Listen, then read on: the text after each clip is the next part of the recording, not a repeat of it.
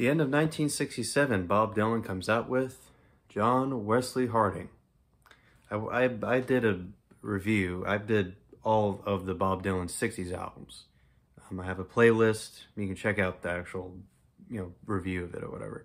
But I'm just going to go kind of do a shortened thing here on John Wesley Harding. The first time when I heard it, I felt a little jarring, and I felt, this is different. When you listen to this album, it's totally different than what Dylan had already. I mean, going back to Blonde on Blonde and Highway 61, and just to take a complete turn. And, and it's basically very, very basic. You got Bob Dylan on guitar, acoustic, harmonica. You got Charlie McCoy on bass, Kenny Buttrey on drums, and Pete Drake on 2 songs, however. Bob Johnston produced the album. And I just want to go through the songs really really quick. A month after this, January 68, they had a funeral for Woody Guthrie, and that was very, very heartfelt at the time, But I mean, just even the album cover, I mean, it just feels like, whoa, doesn't that feel a little bizarre?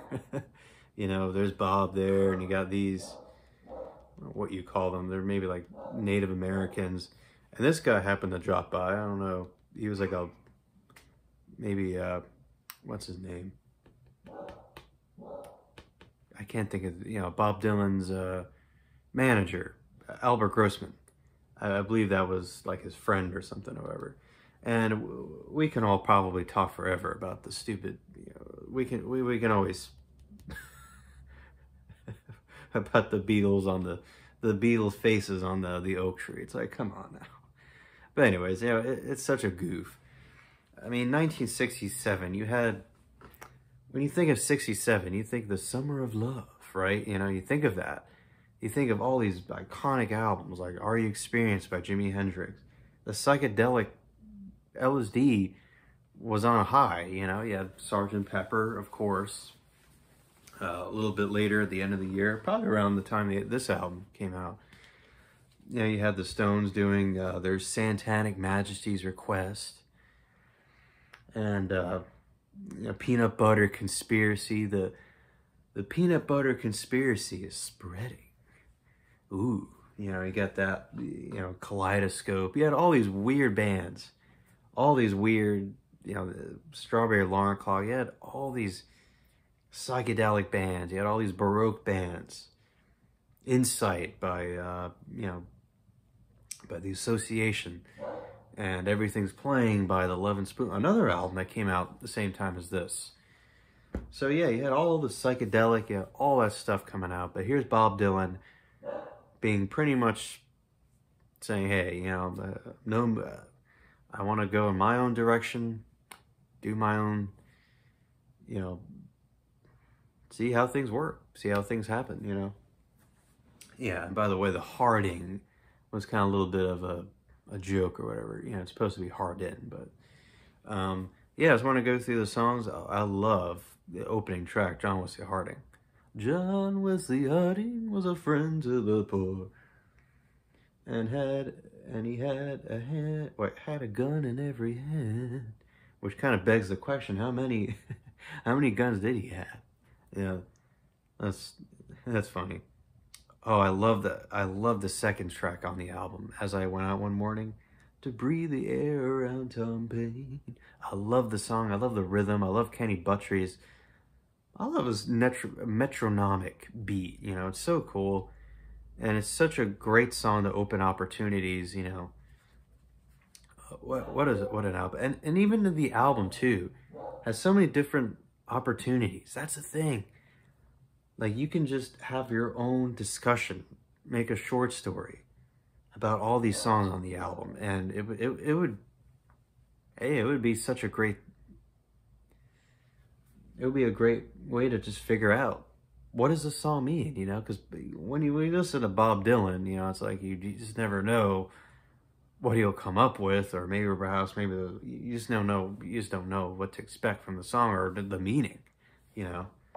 So I love it. And I dream I saw St. Augustine. That is a really beautiful song. I dreamed I saw St. Augustine. And I love that voice for what's to come, you know, further down the line. You know, Nashville and New Morning. Or, excuse me, not New Morning, but Self-Portrait. A little bit of New Morning, but definitely Self-Portrait.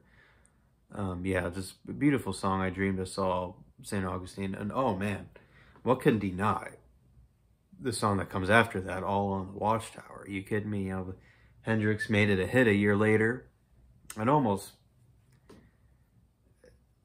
everybody had done the song, if not, you know. And you know this is going to be a song that Dylan will play, of course, in his concert set list. It's just a wonderful song, you know, and it just has that jabbing guitar, you know. He's just really getting into it. It's one of the most, I think, one of the most greatest later Dylan songs, I think, in my opinion, you know. Fantastic. The Battle of Frankie Lee and Judas Priest, I'm not really digging this one. And I mean, I never really cared about it, but this is the longest song on the album. It's about 5 minutes. And I just never really felt the song as much. You know, I mean, I respect it and all, but it's just not like, it's odd in a way, but, you know, it's not a song that I care to really like as much on the album, but, you know, is what it is. Okay, and then after that is Drifter's Escape. This is another really good one. A little bit of a twangy feel, a little bit of a twangy sound. I kind of like it. It's fun, you know. And then the second side is Dear Landlord. I really like this one, you know. Got a little bit of piano going, you know. It's a little bit of a, you know, little bar piano tune here.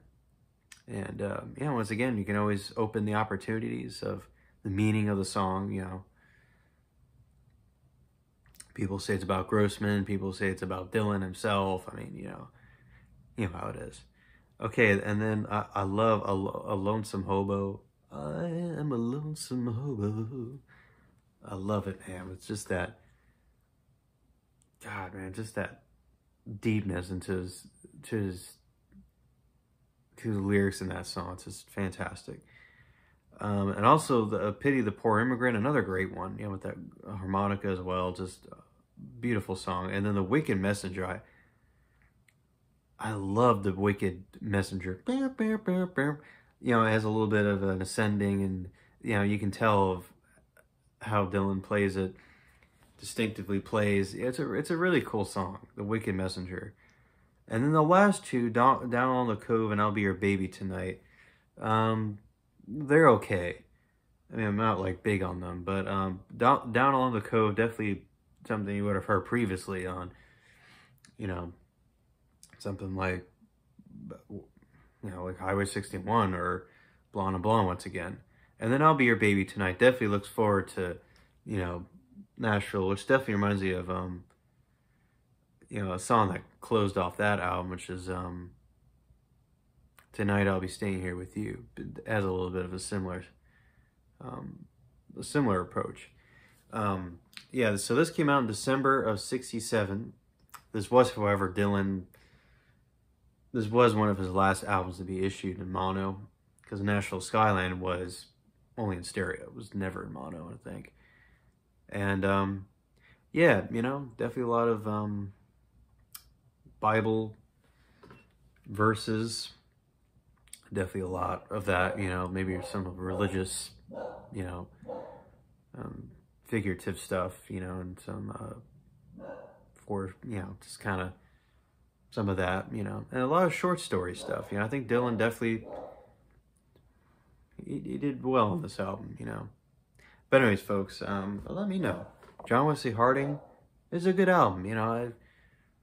I don't think I don't pull it off the shelf as often, but, you know, I still like it. Okay, folks, bye-bye.